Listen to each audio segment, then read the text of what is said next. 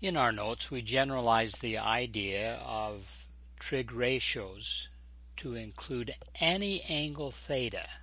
The idea was this. You'd look at the angle theta and a point on the terminal side of that angle.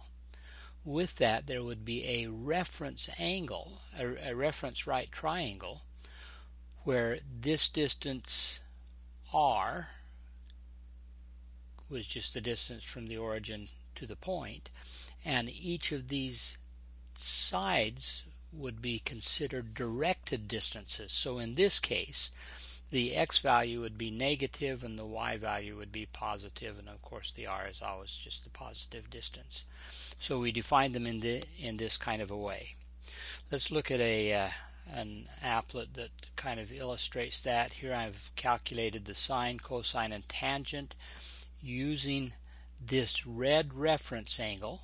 So the sine is always going to be the y value divided by this distance r, and there's that distance r that's always calculated there for you, and it's repeated up here, and so on for the other two that are there. We can move that anywhere that we want. For example, over here, notice that the x value is negative, the y value is positive, and of course this distance is positive. So there's those calculations. You can play with this app. We'll make it available to you so you can move this wherever you want to calculate each of those different things. So let's talk about what we'll ask you to do when you're working with these things. Here's a kind of example sort of thing. We will tell you a point on the terminal side. Possibly in this case it's being told to us because they're actually showing us a picture.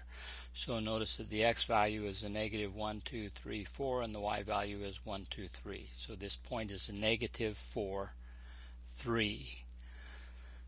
And we're supposed to be able to find each of these trig ratios.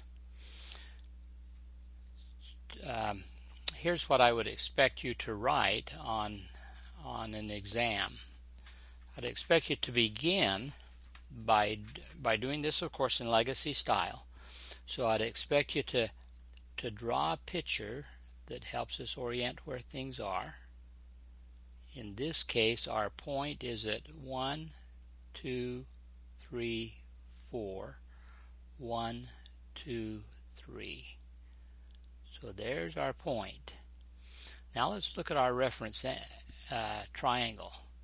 The reference triangle is going to be right here.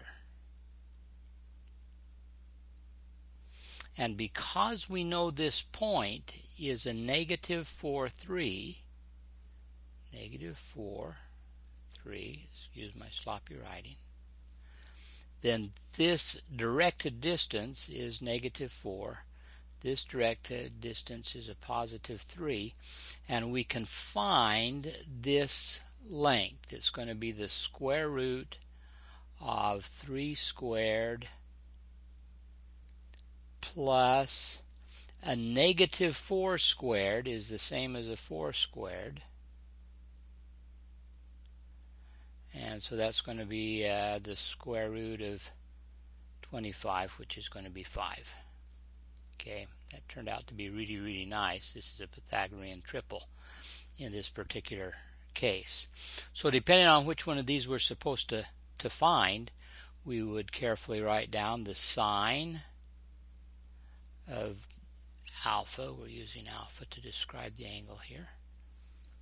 Would be equal to 3 over 5. Whereas the cosine of alpha would be equal to a negative 4 over 5. Okay? And so in this case, we'd just enter those particular values in here. Remember that this one was a positive 3 over 5, and this one was a negative 4 over 5. We can check our answers Wahoo, we got them right. Okay, that's the idea.